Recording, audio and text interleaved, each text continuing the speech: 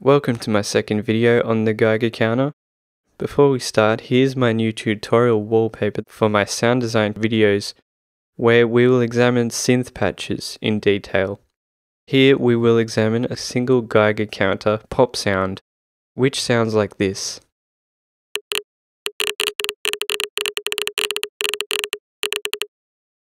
We'll construct this micro-scaled sound using the main synth modules. In this way, we have more precision over the tiny one-shot sound, more so than the stream. After analyzing some Geiger popping sounds, I noticed that they had an impulse-like chirp, as well as a resonant tail on the end, as shown here.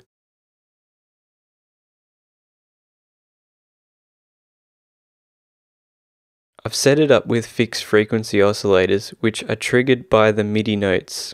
These one-shot sounds are therefore played as they are performed on the keyboard.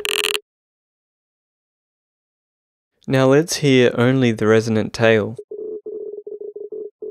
which is a sine wave playing at a fixed frequency. And now the main pop sound. Now together. Using the oscillator mode gives us a lot of flexibility. We can envelope that tail exactly how we would like, which is 55 milliseconds long. The frequency chosen was based off a resonant frequency in the Geiger Counter device. And it's easy to change that resonance as you like. For example, let's set it to around 3 kHz. And it has now become almost like a glass hit. Let's undo and reset it to 415 Hz.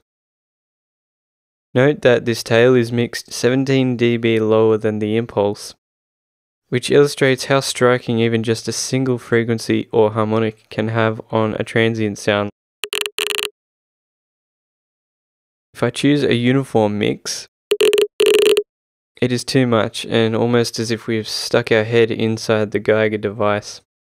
Additionally, by using this synth engine, we can also finesse the impulse trigger a little more, for which I am using the oscillator B channel. I am using a library wave called impulse, which has a good chirp shape. To illustrate, I'll just offset the phase here.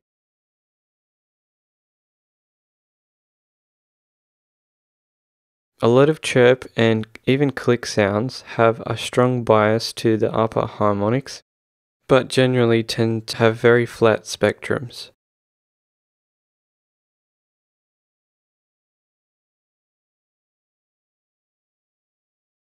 If I decide to add in these low frequency harmonics and increase their amplitude significantly, the spectrum becomes biased and the chirp effect is diminished. You'll see it adds a lot of space in the wave cycle.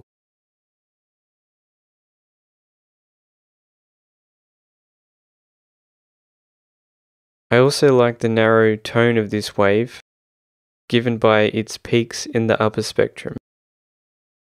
And I did modify it as well.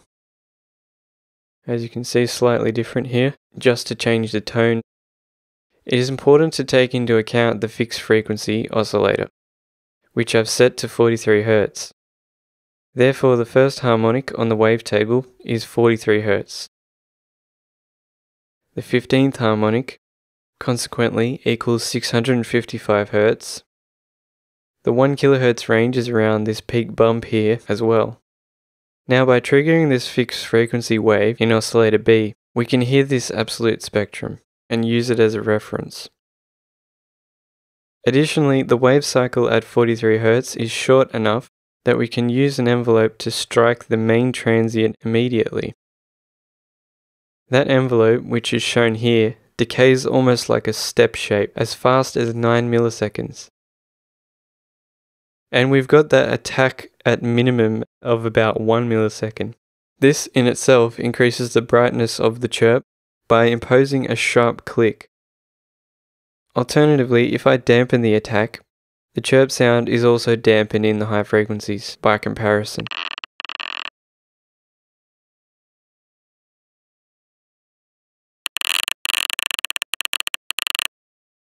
It is also dampened if the phase of the main chirp is delayed by a few milliseconds. This is mainly because the attack of the envelope is lost through the low amplitude part of the wave cycle, which is mostly inaudible.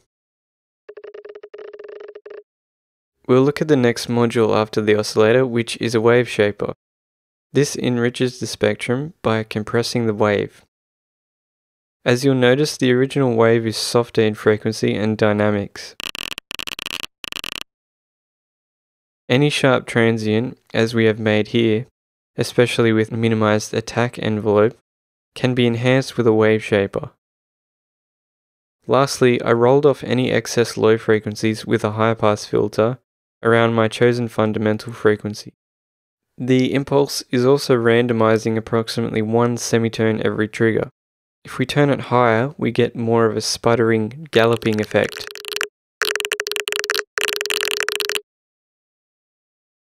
The effect module I'm using is a simple multi-comb, which was not really developed, although we can definitely add more comb filtering for more varied resonance.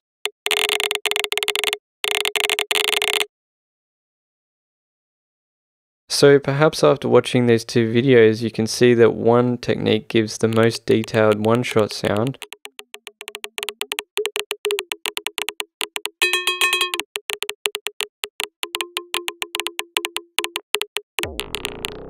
whereas the former was developed as an interactive stream of popping sounds.